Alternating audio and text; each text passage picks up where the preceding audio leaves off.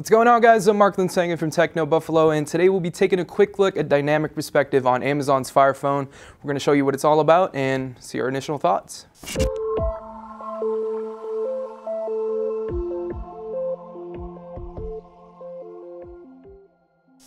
The Fire Phone might look like an ordinary black slab, but upon closer inspection, you'll begin to notice that in front of the device sports a unique new custom sensor system, known as Dynamic Perspective, that responds to how you hold, view, and move your phone. That means more immersive apps and games, easy one-handed shortcuts, and a better way to read. Amazon included 4 cameras in each corner of the phone, allowing the device to track the position of a user's head at all times. Amazon said Dynamic Perspective actually only needs 2 cameras to operate, but included 4 just in case any of the other 2 are covered.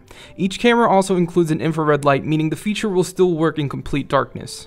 While the feature is certainly unique, our experience so far is mixed. It doesn't really seem to add much to the overall experience and seems more gimmicky than anything.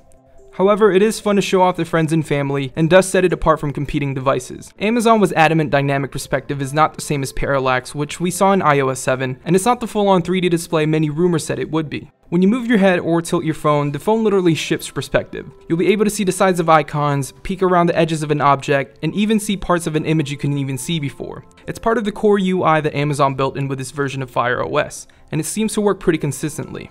Probably the coolest demonstration of Dynamic Perspective capability is inside the Maps app. Amazon's map experience is similar in execution to other regular Maps app, but it becomes a little more immersive thanks to Dynamic Perspective technology. Landmarks pop out, and with a simple tilt, you can easily access more information about restaurants and other shops around you. It doesn't really serve any real purpose, though it does make navigating a little more fun. That kind of extends to other experiences throughout the Fire Phone too.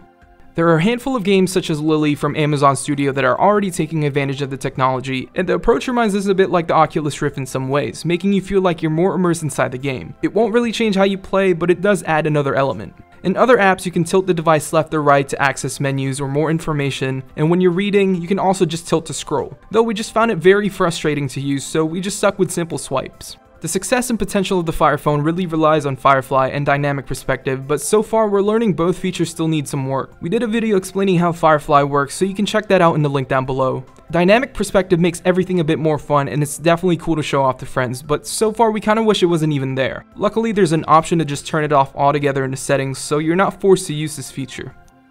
And that's it for this video, guys. If you guys have any other questions or want to see any other videos, let us know in the comments down below. And as always, I'm Mark Linsangen from Techno Buffalo. I'll see you guys in the next video.